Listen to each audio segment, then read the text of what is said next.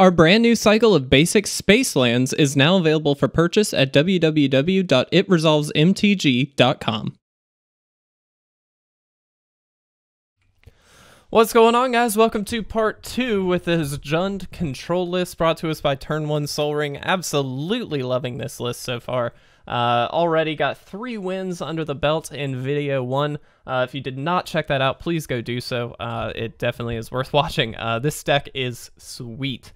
I'm hoping for another perfect record. We got one yesterday with the Sultai control deck that Turn 1 Sol Ring submitted, so I'm really hoping we can do that again.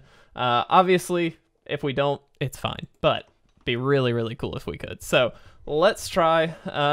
I'm really liking this list, though. I will say, in comparison to the Sultai control list, it feels like this one stalls out a little bit more.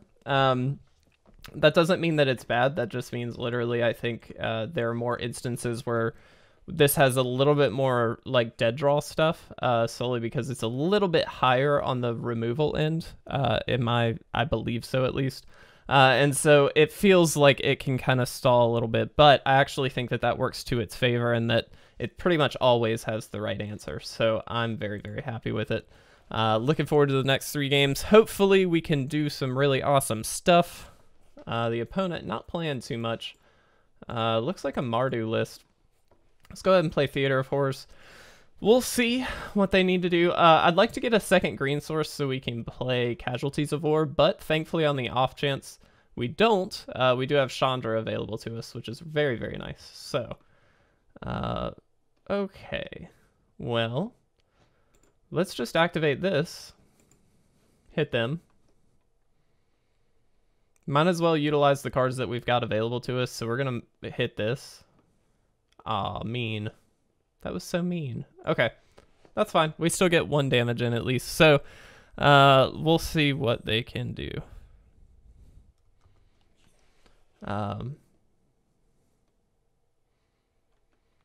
Next turn. So we do have Chandra available to us. I think that's what we end up going with. And we're just going to go ahead and put a clock on the game. I think it's important to do that, especially in a removal heavy deck like this one. I'm assuming they've got quite a bit. Yep, there we go. So at least now we've got a gauge on the game that they have to do something for. So let's see what they can do. Unfortunately, this does mean that... okay, well now at least we've got something to hit with our Casualties of War, which is quite nice. Let's play this. Definitely going to throw that on the bottom. Unless Casualties of War, we're going to hit a land and a creature, and I think we're going to hit Castle Ardenvale here just so they can't continuously spit out some creatures. Castle Lockflame's also a bit of a problem, but I'd rather go ahead and get the creature the creature producing land off the field, just so we don't have that issue.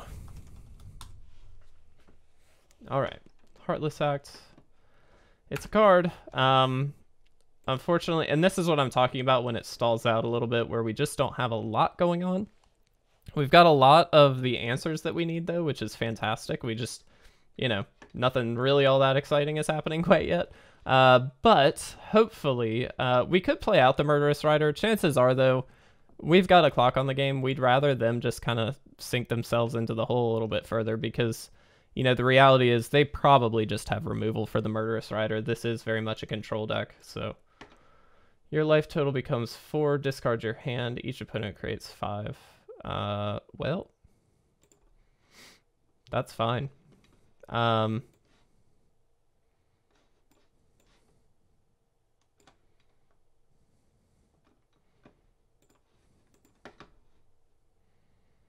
We'll do this. We're doing this solely because we can get both things on the field. It's not that big of a deal, but that's okay.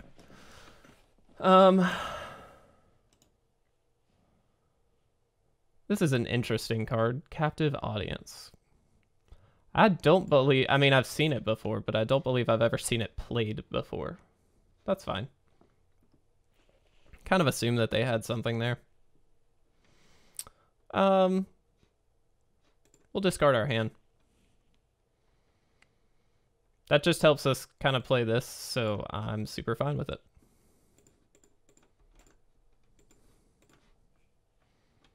And again, I'm assuming they've got removal for this, but this is going to force them to at least discard a card. It could very easily mean they take another 3, which is important, so we do kind of have to keep them at a manageable life total. Next turn, obviously, we're going to have to get down to 4 life, which kind of sucks, but it is what it is. Let's go ahead and play this out. Now that we do have only 2 cards in the opponent's hand, let's go ahead and play everything out here. Sure, that's fine.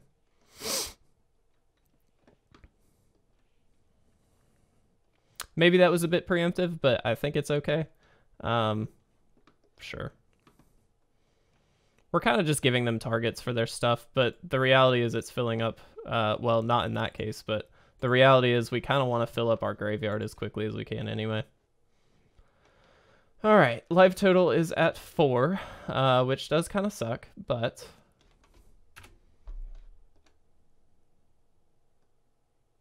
So now this is just a dead card though, right? It doesn't do anything.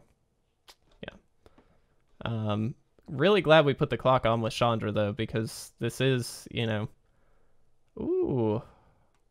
Okay, well... Chandra versus Chandra. That's a bit of a problem for us, because their Chandra is definitely going to happen first. This doesn't do anything. It just fills our graveyard. But we definitely lose, right? Unless there's like nothing we can do. Oh, wow. Yeah. Well played, opponent. This is a cool deck. I really like this. Well done. That was a very hard fought game, so I'm perfectly fine with that. Unfortunately, that does ruin our perfect record, but that's fine. Really, really enjoyed that match, actually. That was super, super sweet. Very cool deck on the opponent's side. All right, let's go ahead and jump into game 2.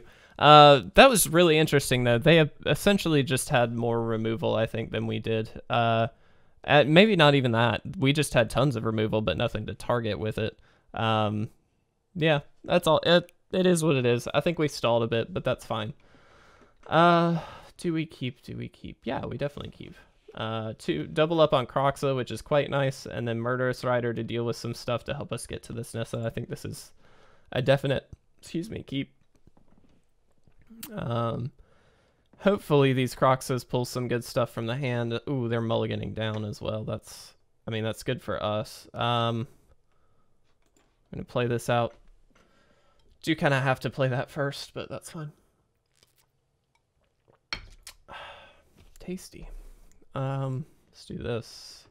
Looks like Flash, potentially, which is going to be annoying, because they probably just have counters. Thankfully, we have a way to deal with the board like late game, but they probably will have a lot of counters, so it's going to be a bit of a hard-fought battle, I'm guessing. At the very least, this is good because it does get their hand count down by 1, which is obviously going to be pretty important against this hand, or this deck. So, okay, they just discard an island. That's fine. Yep. Again, thankfully, we've got the answer at instant speed in hand, so I'm actually not tremendously worried about that. Let's go Kroxa first. Gonna make him discard again. Oh, good, a Slitherwisp. Get that out of there. Let's do this. Perfect. We're gonna keep that. Based on the fact that they have Slitherwisp, this is the Dimir version, and so they could very easily have quite a number of things that we do not want them to have. We're gonna play that tapped, and we're just gonna pass.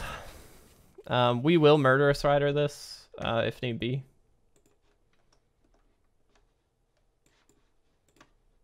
Let's go ahead and force a counter. If they have a counter, that's fine, but I want them to play a counter. So, good, that worked. I think we'll try for Nissa. Okay, that actually worked. That's a little surprising. We'll just untap this. I'm sure they've got ways to deal with these. I'm kind of wanting to keep their creature count pretty low here, but they may flash in and kill this. Okay. Maybe not. Maybe they don't have it. What I think is great about this deck, though, is that they deal with a creature that's fine because essentially it just is fuel for the fire later on, which is very, very cool. So lots of cool stuff with this deck. Let's play Theater. See what they do. They may counter this. I don't know. They did not, which is good. Let's just go ahead and play the Murderous Rider here.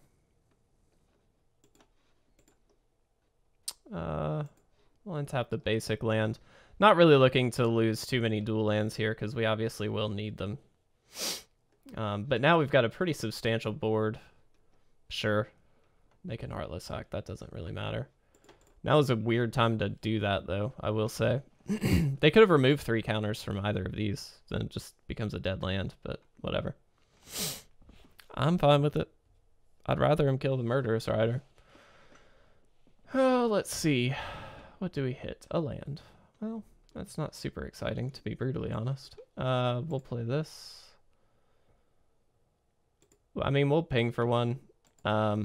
We probably could have just played that land, to be honest. It didn't really matter, but that's fine. Let's do this. Let's untap that. Yeah.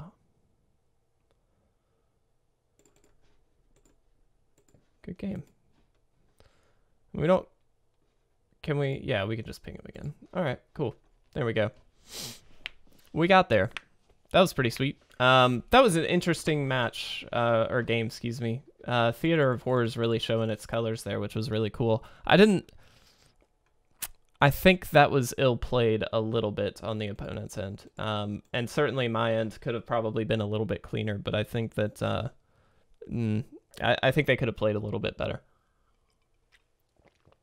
Obviously, coming from me, that doesn't mean a ton, but... Anyway, last game, guys. Let's see what we can do.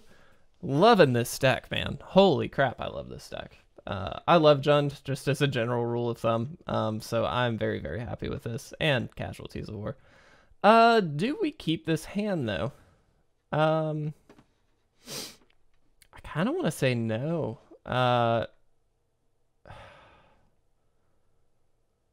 I'm going to mulligan. I don't know if that's 100% correct, but I will. This hand's probably worse, but it does have double Heartless Act at least. And both, or excuse me, all 3 colors of mana. So I'm going to try it. Nissa is a good draw as well. We really just want land, so I'm on the hunt. Thankfully, we've got a lot in our deck, but... And there's another one. Let's Temple. We'll keep that. I don't know how viable these like removal spells are going to be against this deck. Storm's Wrath might be okay based on like Teferis, but you know, it is what it is. We'll see. Yorion is very, very good. We really don't see very many, at least as many companions now that they've been kind of nerfed though. So it's interesting to see this. Bant Ramp Yorion. Is this a Garuda deck? It might be Garuda. In which case, Extinction Event is going to be sweet. Sure. Might just be Control then. So next turn we get to play at Nissa. What do they have? Oh, it's just a Control deck. Okay. Let's do this. Let's do this. While we have the opportunity. We'll, I guess, untap this. That's fine. And we're going to go ahead and attack the Tamiyo here. Tamiyo is actually a bit of a problem, so let's go ahead and try and get rid of that. Ooh, that's unfortunate, but yeah, that makes sense.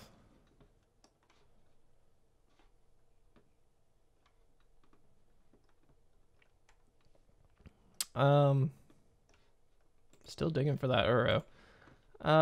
Casualties of War. If only we could actually play that.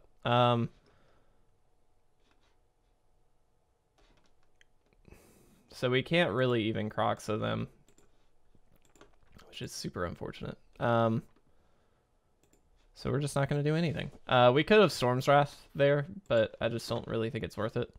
They're going to be able to get something pretty big with this Elspeth Conqueror's Death. Thankfully, we've got Extinction Event, which is really, really important.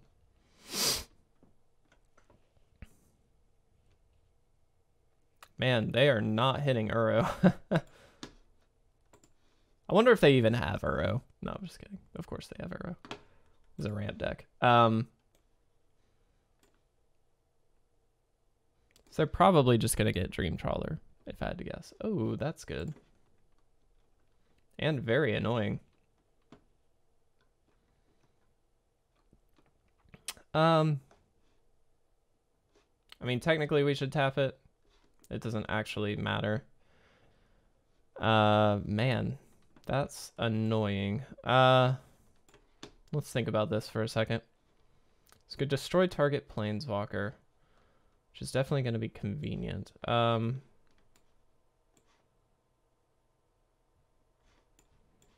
do that, we're going to have to shock ourselves, but I do think it's worth it. Let's go ahead and get rid of Tamiyo. They're going to be able to get something back here, which is, like, fine. Oh, actually, that might have been a bit of a mistake. We could have just Storm's Wrath. Oh, okay. Well, that worked anyway.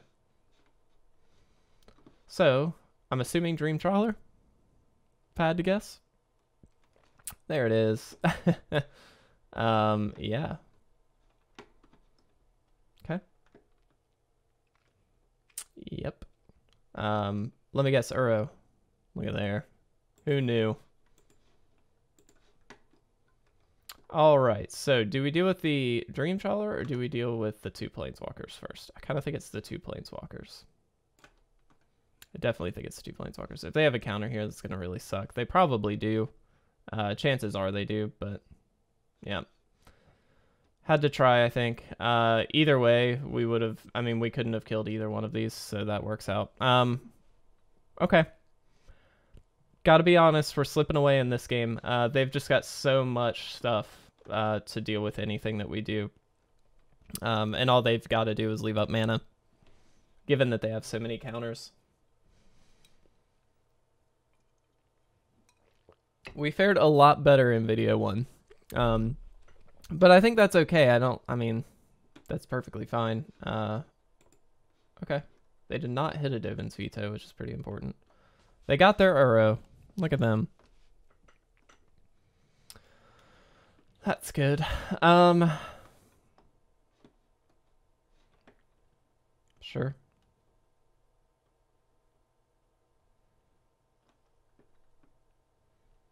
Yep.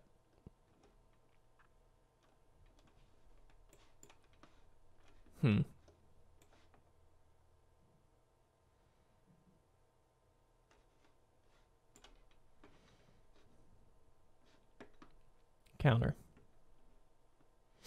Just a guess. Yep. I am going to cash one of these in. Just to... If they want to give it hexproof, they can. It doesn't really matter.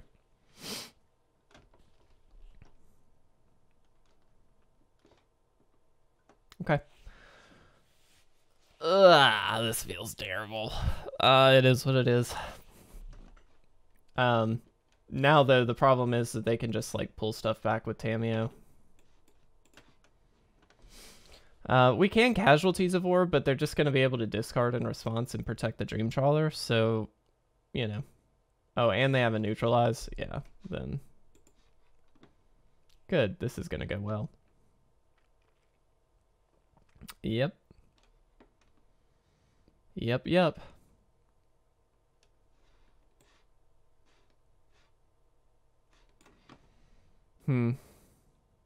Like, we just lose, right? We don't have a way to actually deal with this. Yeah, we're just gonna go ahead and concede. Let's go ahead and sum up our thoughts on this deck. So first of all, I just want to say again a huge thank you to Turn 1 Sol Ring. Not only did he recommend this deck, he's recommended quite a number of decks in the past, which is very much appreciated. So thank you very much to you. And again, anybody that wants to recommend a deck, you're more than welcome to. Discord or just comment section is a great place to do it. But anyway, thoughts on the deck. obviously didn't post as good of a showing as the Sultai control deck. However, I don't necessarily think that this is, I still think that this is a very solid deck is what I'm going to say. I think for a Jund list right now, this is about as good as it gets. I think, and this is just my assumption, you need the 27 lands because there is no actual ramp in this one, whereas in the Sultai control list that we played yesterday, there obviously is quite a bit of ramp. And so this really, really needs to hit the lands. Therefore, the 27 lands does make sense. However, when such a large portion of your deck is dedicated to lands, and then another very substantial portion of your deck is dedicated to removal, I think you get into a position which we did see a couple of times where you just stall a little bit. That's not to say the deck is bad. It's just not very tooled against particular kinds of decks. I think in that case we could see control is always going to be a problem for this deck because while it's great that we've got things like Murderous Rider and Storm's Wrath, you know, Storm's Wrath is very conditional. It's going to work some of the time, but not only, of course, does it get it hit with counters, but more importantly, that 4 damage isn't always going to kill a Planeswalker, which we saw in this case. There were a couple times where, you know, we could have played Storm's Wrath. It wouldn't have solved the problem. It would have deterred the problem a little bit, but not solved it. Murderous Rider, though, very, very good. It's great to be able to just kind of point, shoot, and click. Eat to Extinction, also very good, though we didn't really get to see it played much this time. But all things that can hit Planeswalkers, which does help that matchup. But unfortunately, against a lot of counter-heavy Magic, the cost of removal that hits creatures and Planeswalkers is that it generally has a higher mana cost, which means you can't necessarily double up on the same turn and get around counters. That's not to say you can't, it just means that it's a little bit more tricky. Whereas sometimes, you know, if you've got cheaper removal, like just burn, for instance, you might be able to do it a little more efficiently. Either way, I think that this deck was really, really fun to play, and it did exactly what I wanted it to do. I would play around with some different compositions with this one. I think you could go like Agonizing Remorse route and really go heavy on the discard on the hand, maybe just to see how that plays out. I really, really liked Theater of Horrors. I was pretty impressed by that card, to be honest. I didn't expect to be as impressed as I was. Planeswalkers, of course, fantastic. We really didn't get to see Liliana do her thing, but Chandra, perfect. Exactly what you want in this list. Absolutely perfect. Puts a clock on the game, which is exactly what you need. So I really do enjoy this list. Again, I just want to thank Turn 1 Sol Ring and everybody who suggests decks for us to play. It's very, very fun to see what you guys come up with. So thank you. I do hope you enjoyed the video. If you did, of course, please leave a like or a comment down below. We'd certainly appreciate it. And make sure, of course, to enter our Core 2021 bundle giveaway. We are going to be giving away a bundle on July 6th. So if you'd like to enter, just subscribe to the channel, comment on any video with hashtag Core 2021, and that's it. That's all you got to do. We'll comment back. I know we're a little behind. We haven't commented on anybody quite yet, but I do plan on starting that list this week, so that way we can get that all started. So that's a process, let me tell you. But anyway, I do appreciate it, guys. Thank you so much for watching, and I will see you hopefully very, very soon in the next gameplay video. See you guys.